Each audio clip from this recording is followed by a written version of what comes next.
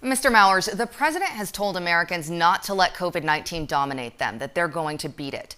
But more than 220,000 Americans have died from the virus so far, including 469 people in New Hampshire.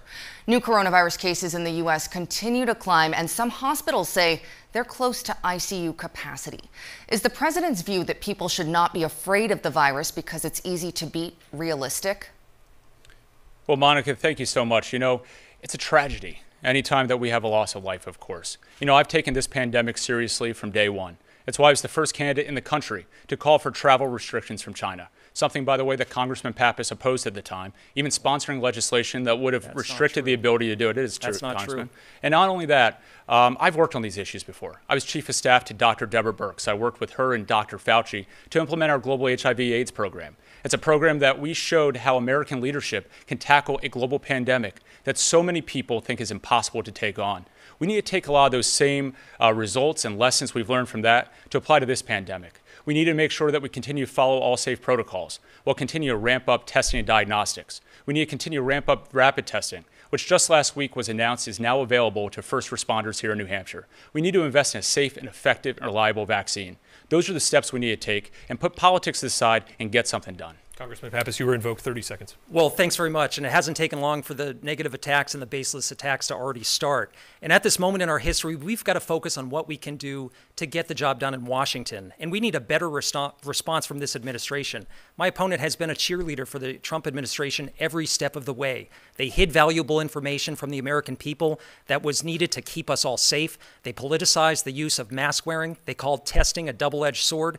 And just this week, they've undermined Dr. Fauci and other public health officials that are trusted voices in this country. So we need leadership that's going to trust the public health community and ensure we can communicate those messages to the American people to keep us all safe and do what we can to save lives. That's time. A question on Dr. Fauci and testing now from Monica Hernandez. Congressman Pappas, right now, the U.S. is testing nearly 1 million people a day, and multiple large-scale vaccine trials are underway. And Dr. Anthony Fauci says a vaccine could be available by early next year, which is record time. Are Democrats too pessimistic about how far the country has come?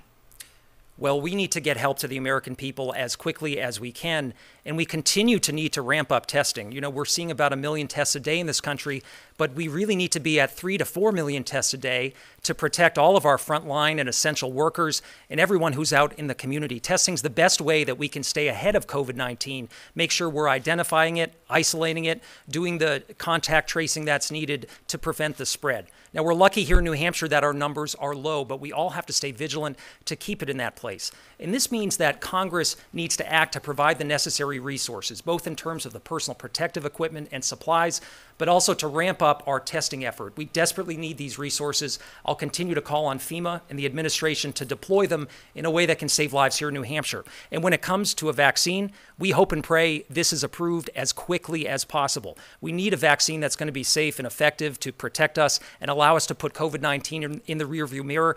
And that means we need to pass a package that allows us to ramp up the deployment of a vaccine and make sure that we have the materials necessary to get it out as quickly as we possibly can.